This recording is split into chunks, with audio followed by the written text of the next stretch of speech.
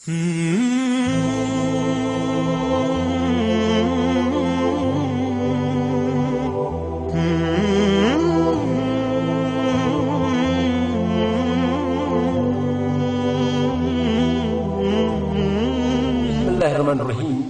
رب العالمین والصلاة والسلام علی اشرف الانبیاء والمرسلین نبینا محمد وعلی آلہ وصحبہ اجمعین. السلام علیکم ورحمۃ اللہ وبرکاتہ. My dear students, today we are supposed to start your new unit under unit number 5, Introduction to the Quran. And its first topic is Quran a revelation, Wahy from Allah subhanahu wa ta'ala. اس سے پہلے کہ ہم یہ topic start کریں، میں چاہتا ہوں کہ میں آپ کو قرآن کے بارے میں پہلے تھوڑا سا دوبارہ بتا دوں کہ قرآن جو کتاب کس چیز کی ہے، تو اس سے پھر ہمیں بہت آسانی ہو سکتی ہے یہ ٹاپک سمجھنے میں. دیکھیے، قرآن جو ہے، قرآن تو رب العالمین کی کتاب ہے. And this book is the speech of Almighty Allah subhanahu wa ta'ala. The Quran claims that Allah is the creator of the universe, the world and of living things, and therefore the most accurate and indisputable knowledge about these subjects derives from him. قرآن اس چیز کی ہمیں وہ کلیم کرتا ہے کہ جو رب العالمین ہے وہی ہے دنیا کا بنانے والا، اور جو یہ دنیا ہے اور اس میں جتنے سارے چیزیں ہیں، چاہے لیونگ ہو یا نان لیونگ تھنگس ہو، اور جو وہ سب کچھ جو ہے اس میں وہ بنانے والا جو ہے حضرت اللہ جل شانہ ہے. تو اس لیے therefore the most accurate and indisputable knowledge about these subjects derives from him. تو ان چیزوں کو جاننے کے لیے سب سے جو اصلی انفارمیشن ہے وہ صرف ہمیں اللہ تعالیٰ سے ہی حاصل ہو سکتی ہے. وہ تو اللہ تعالیٰ نے جو کچھ بتایا ہے قرآن کریم میں وہی سب سے بہتر اور صحیح وہ نالج ہو سکتی ہے. اور رب العالمین اپنی کتاب میں فرماتے ہیں کہ اللہ سبحانہ و تعالیٰ created the universe from nothing, یعنی انہوں نے اس دنیا کو پیدا کیا ہے out of nothing. Every thing is created for a particular purpose. It follows that there is not a chaos of chance happenings in the nature of the universe, but a perfect order created with an intelligent design. یعنی رب العالمین نے اس دنیا کو پیدا کیا ہے out of nothing, اور اب جب اس دنیا کو پیدا کیا ہے، اس دنیا میں جس چیز کو بھی پیدا کیا ہے اس کا کوئی پرپز ہے، اس کا کوئی کام ہے اس دنیا میں. اس کا مطلب یہ ہوتا ہے follows that there is not a chaos. اس میں کوئی chaos نہیں، یوں ہی نہیں دنیا میں چیزیں بنی ہوئی ہے. دنیا میں جو چیزیں بنے ہیں، یہ جو بھی کچھ دنیا میں ہو رہا ہے، ہیپننگس ہو رہے ہیں، تو یہ it's not in when. There is a perfect order. اس کے پیچھے ایک باضابطہ طور طریقہ ہے. تو اس لیے یہ جو بھی کچھ دنیا میں بنایا گیا ہے یہ یوں ہی نہیں ہے، اس کا ایک صحیح اور مکمل ایک آرڈر ہے. اسی طرح رب العالمین فرماتے ہیں، یا جب ہم قرآن پڑھتے ہیں، قرآن میں ہمیں اس چیز کا پتہ چلتا ہے that the material universe and predominantly the earth we live in is specially designed to allow for human life. اس جو زمین ہے اس کو اسپیشلی انسانوں کے لیے بنایا گیا ہے تاکہ اس میں جو انسان ہے انسان رہ سکے. اس میں there is a certain purpose in the movements of stars and planets, in geographical landmarks, and in the properties of water or the atmosphere that makes human life possible. اس دنیا میں جتنے سارے جو ہے یہ مومنٹس آف سٹارز ہے یا جو پلانٹس ہے، اس میں اور بھی جو ہے مطلب واٹر کی جو پراپرٹیز دنیا میں ہے، جو ایٹماسفیئر کا جو یہ ہے، کبھی اس میں وہ کبھی ایٹماسفیئر سرد ہوتا ہے، کبھی یہ گرم ہوتا ہے. جتنے سارے پروسیس دنیا میں ہے، ان کا ہونا جو ہے یہ رب العالمین نے اس لیے رکھا ہے تاکہ اس دنیا میں جو اللہ تعالیٰ کی جو لائف ہے یہ پاسبل ہو جائے. تو یہ ایکچولی رب العالمین فرماتے ہیں قرآن کریم میں اس چیز کے لیے تاکہ انہیں یہ پتہ چلے کہ بھائی قرآن جو ہے، قرآن از the first hand information regarding this whole universe. یہ اس بات کو پہلے پوری طرح سے ہمیں اپنے ذہن میں وہ چسپان کرنا ہوگا اس بات کو. پھر اس سے آگے اسی چیز کو بیس بنانے کے بعد ہم بہت ساری چیزوں کو دنیا میں سمجھ سکتے ہیں اور ان کے اصلی اوریجنل فارم میں ہم سمجھ سکتے ہیں. اس لیے دنیا میں جتنے سارے چیزیں رب کریم نے بنائے ہیں یا بناتا ہے یا بنائے گا، ساری چیزیں جو ہے وہ اللہ تعالیٰ کے اشاروں سے، اللہ تعالیٰ کے وحی سے ہی، اللہ تعالیٰ کے انسپائریشن سے ہی وہ دنیا میں ہوتے ہیں۔ Allah subhanahu wa ta'ala created all living things. Moreover, these creatures act through the inspiration of Allah, as quoted in the Quran, in the example of the honeybees, with the verse that begins with your Lord inspired the bees.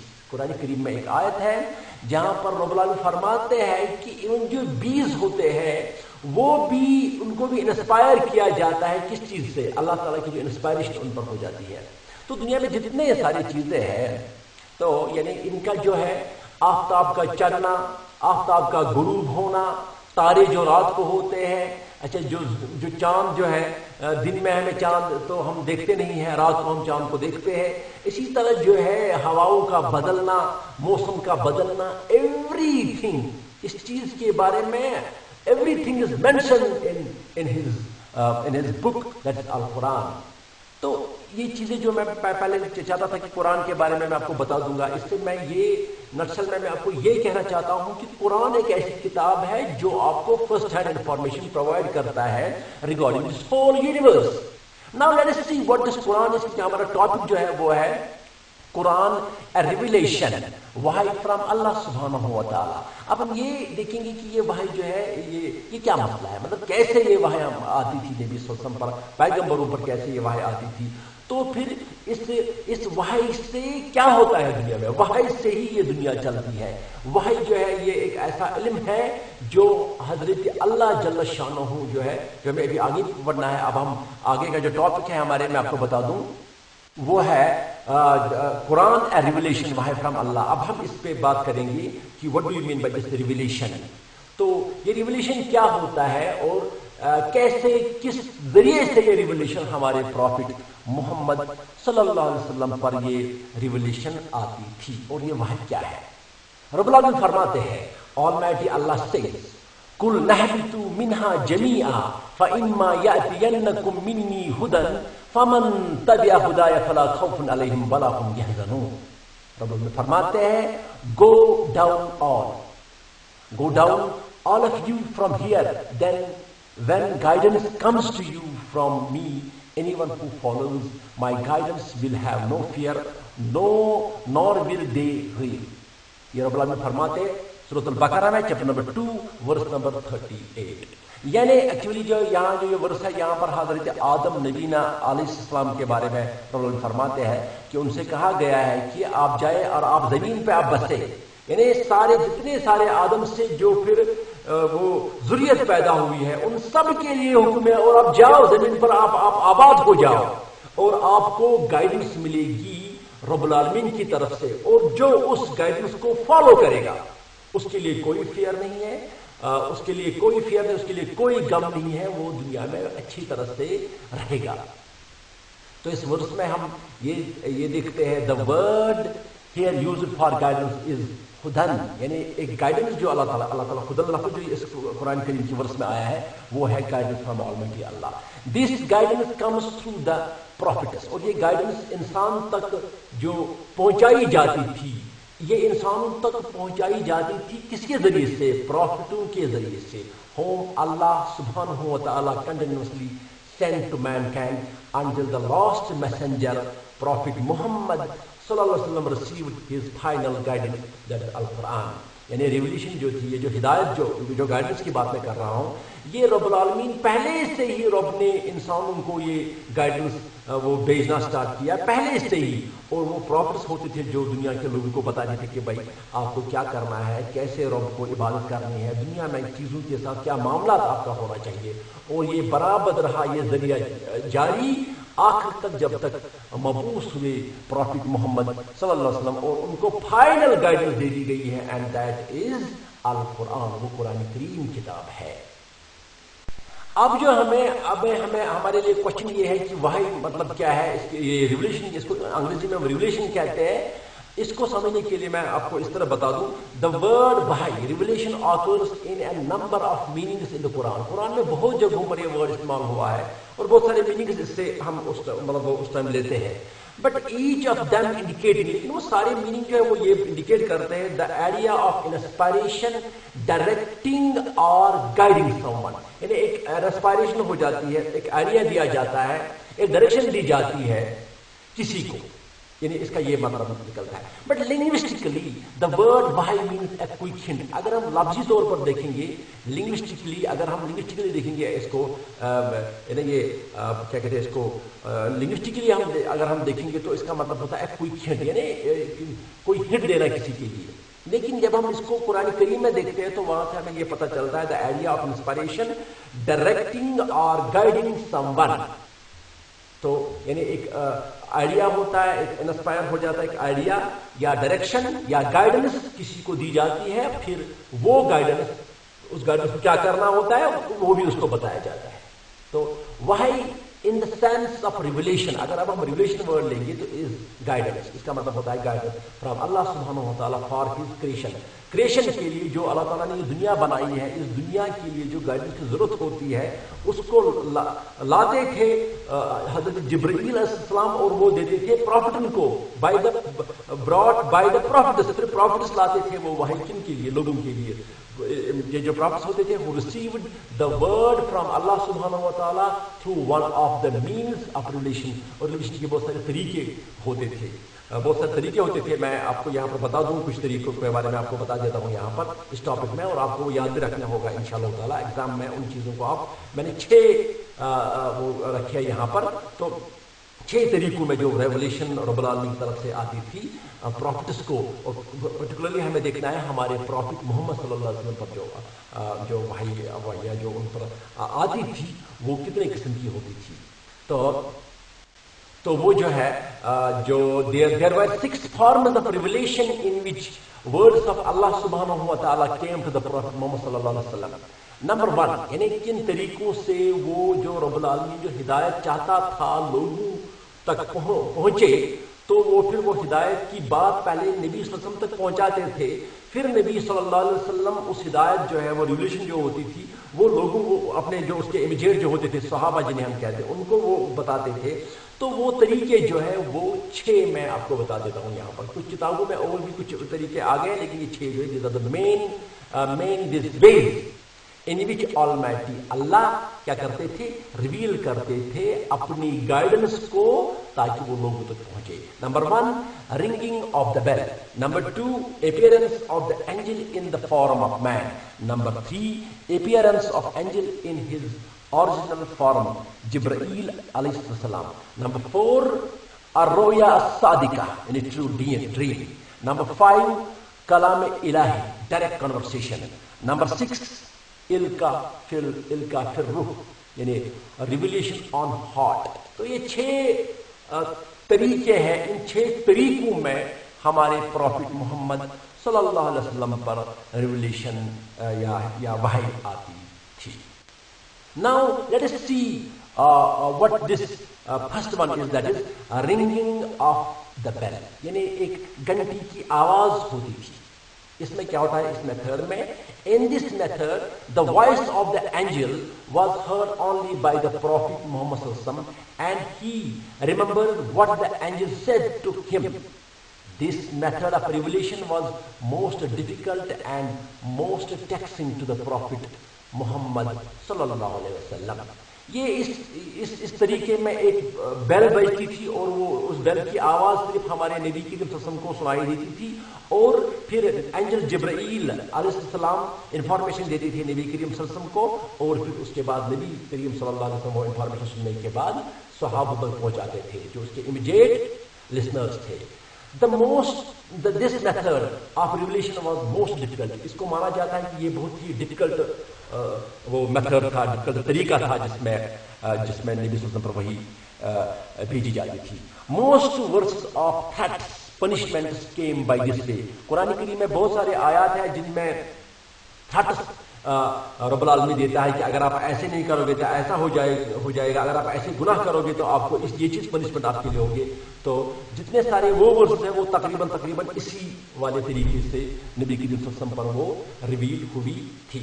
In this case the reception of revelation was a severe experience which made the Prophet sallallahu alaihi wasallam perspire even on a cold day, and in this form Prophet Muhammad sallallahu alaihi wasallam became heavier. इस हालत में नबी करीम सल्लल्लाहु अलैहि वसल्लम पर क्या हो, उस पर वो स्वेटिंग होती थी, यानी बहुत उस पर तारी होती थी, स्वेटिंग आती थी उसको, और हमारे नबी सल्लल्लाहु अलैहि वसल्लम वो बहुत हैवी हो जाते थे, मतलब भारी लगा था उनको अपना जिस्म उस टाइम, और उन पर जो है वो अगर मतलब सर्दी का दिन भी होता था तब भी उन पर वो स्वेटिंग हो जाती थी. And if the Prophet would be riding on an animal, the animal sits down. इतना भारी हो जाते थे नबी करीम सल्लल्लाहु अलैहि वसल्लम, अगर वो कभी किसी सवारी पर होते थे तो इस फॉर्म में जब वही आती थी तो हमारे जो वो सवारी होती थी नबी करीम सल्लल्लाहु अलैहि वसल्लम की, वो बैठ जाती थी, यानी नबी सल्लल्लाहु अलैहि वसल्लम बहुत भारी हो जाते थे इस केस में, जब इस तरीके से वही नबी करीम सल्लल्लाहु अलैहि वसल्लम को दी जाती थी. तो ये था एक तरीका इसमें. तो now the second one is appearance of the angel in the form of man. यानी दूसरा तरीका ये भी है वाही का कि नबी करीम सल्लल्लाहु अलैहि वसल्लम के सामने एंजल आते थे, जिब्राइल नबीना अलैहिस्सलाम आते थे किसी इंसान की शक्ल में. This was the simplest method of revelation in which angel Jibreel was sent by Allah subhanahu wa ta'ala to deliver the divine message in words to the Prophet Muhammad sallallahu alaihi wasallam. The angel used to come in the shape of a handsome companion of Prophet Muhammad sallallahu alaihi wasallam, Dihya al-Kalbi radiyallahu ta'ala anhu. However, angel also came in other shapes. यानी जो ये फरिश्ता जो आते थे नबी करीम सल्लल्लाहु अलैहि वसल्लम के पास, तो वो आते थे किसी इंसान की शक्ल में. यूजुअली अहादीस में आया है कि वो दिया कल्बी था, एक सहाबी नबी करीम सल्लल्लाहु अलैहि वसल्लम उसी की शक्ल में आते थे नबी करीम के पास एंजल. और ये जो है ये सिंपलेस्ट मेथड था जिसमें नबी करीम को वही आती थी. और लेकिन कभी कभी क्या होता था, इसके बगैर भी कोई और भी शेप लेता था जिब्राइल अलैहिस्सलाम. वो वही लाने में जो मैसेज रब्बुल आलमीन को देनी होती थी इंसानों को वाया प्रॉफिट मोहम्मद सल्लल्लाहु अलैहि वसल्लम. तो now the third one is appearance of the angel in his original form, जिब्राइल अलैहिस्सलाम.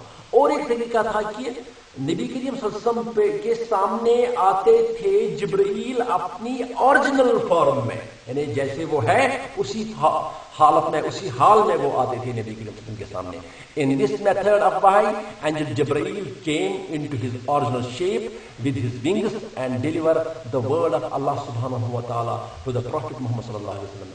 इस वाले फॉर्म में, इस वाले मेथड में हजरत जिब्राइल अलैहिस्सलाम आते थे अपने ओरिजिनल फॉर्म में, और वो बात बता देते थे जो रब ने उनको बताई होती थी, वो बताते थे नबी करीम सल्लल्लाहु अलैहि वसल्लम को. फोर्थ वाला जो है that is अर्रोया अस्सादिका, in true dream.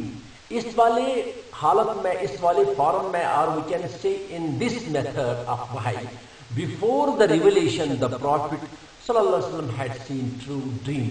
यानी इस रिवलेशन से पहले नबी करीम सल्लल्लाहु अलैहि वसल्लम ख्वाब देखते थे, सच्चा ख्वाब देखते थे, और फिर वही बात उस वक्त फिर हो जाती थी, वही बात करनी होती थी प्रॉफिट मोहम्मद सल्लल्लाहु अलैहि वसल्लम को. ये भी एक तरीका था वही आने का. और जो पांचवा है the fifth one is Kalam Ilahi, in direct conversation. इस वाले मेथड में this is the direct method in विच अल्लाह सुब्हानहू व तआला चैटेड टू प्रॉफिट मोहम्मद सल्लल्लाहु अलैहि वसल्लम as Allah had talked to profit मूसा नबीना अलैहिस्सलातु वस्सलाम. जिस तरीके से मूसा के साथ नबी करीम ने डायरेक्ट बात की, इसी तरीके से कभी कभी रब्बुल आलमीन डायरेक्ट कन्वर्सेशन करते थे हमारे प्रॉफिट मोहम्मद सल्लल्लाहु अलैहि वसल्लम के साथ, और बता देते थे वो बात, वो हिदायत की बात जो लोगों तक पहुंचानी होती थी. On the occasion of Maharaj, Allah subhanahu wa ta'ala invited the Prophet Muhammad sallallahu alaihi wasallam and talked to him there on the Sikai. तो महराज के वाक़ा में रब्बुल आलमीन ने इनवाइट किया हजरत मोहम्मद अरबी सल्लल्लाहु अलैहि वसल्लम को, और उनके साथ वहां पर बात हुई, direct conversation. Besides this, Allah subhanahu wa ta'ala had also talked to Prophet Muhammad sallallahu alaihi wasallam in dreams.